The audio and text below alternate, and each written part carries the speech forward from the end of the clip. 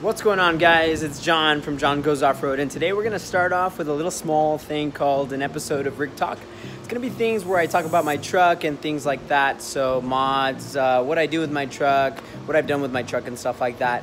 And today it looks like we're going to be getting into a little bit of some snorkel fun. So we're going to kind of show you guys how we installed it. It's not the way to probably go about it. We're learning as we're doing it, so we'll see how it turns out, and hopefully you guys like it. Alrighty guys, just got to Kevin's house, who's actually going to be helping me install this thing.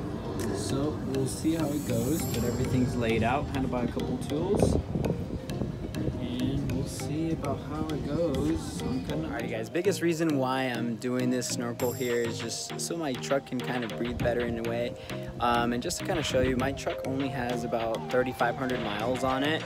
And this is the air filter here, and we're just kind of, it's throwing up a lot of dust. So that's only probably around like 3 or 4 trails. So keep an eye out on that air filter, but main reason why we're doing this is to try and have my truck breathe a little bit better. Alrighty guys, it's kind of loud just because we have the compressor on, but as far as right now, we gotta pretty much get this guy off, take this little sensor guy off so we can start cutting in here and ultimately start traveling in. So for the time being, it might be a little loud, but at least you'll be able to kind of see how we're kind of going about it and ultimately getting it on my truck.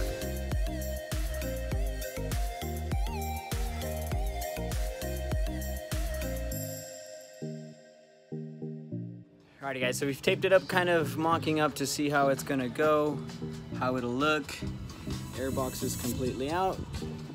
Now for the holes and see how it goes.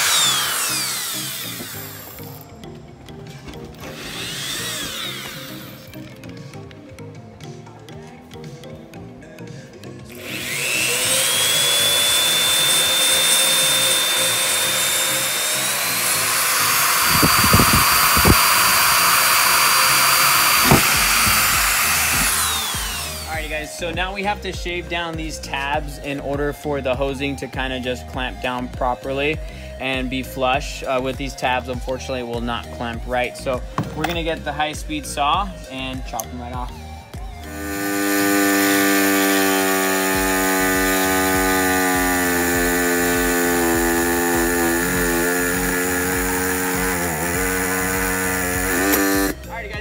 The holes, and now we're going to connect these 4 little holes that are representing where the big hole is going to be at, so we can kind of push through the hosing and finally get it to connect from the inside.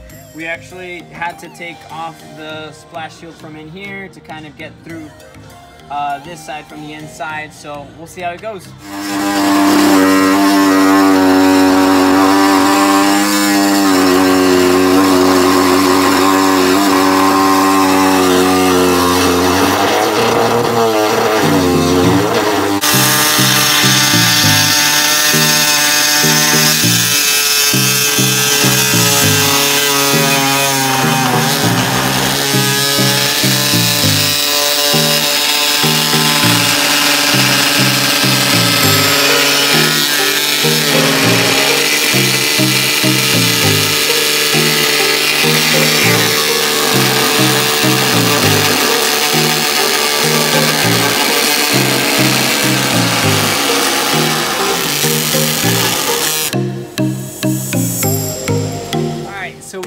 The snorkel bolted down, so we have the hose that goes from the inside over here through the other side of this fender and actually inside of my engine bay. And now it's actually time to finally put the airbox on.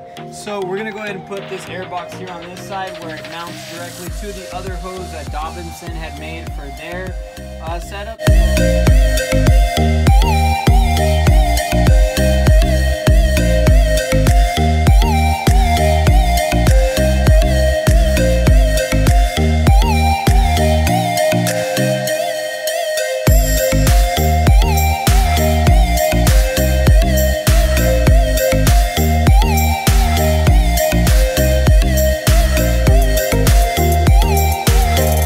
Okay guys, so we finally finished, and this is the finished product. It looks pretty good. I'm really satisfied with Dobinsons 4x4 Snorkel, and so far it's been working really well. I've only done 2 or 3 tries as far as driving, so for the time being it's doing really well. I am seeing a little bit of an improvement on my fuel economy since it's breathing a lot better, but as far as it goes, just kind of going over it, overviewing everything. We did have to take off the splash shield in order to get under the fender and get the hosing through.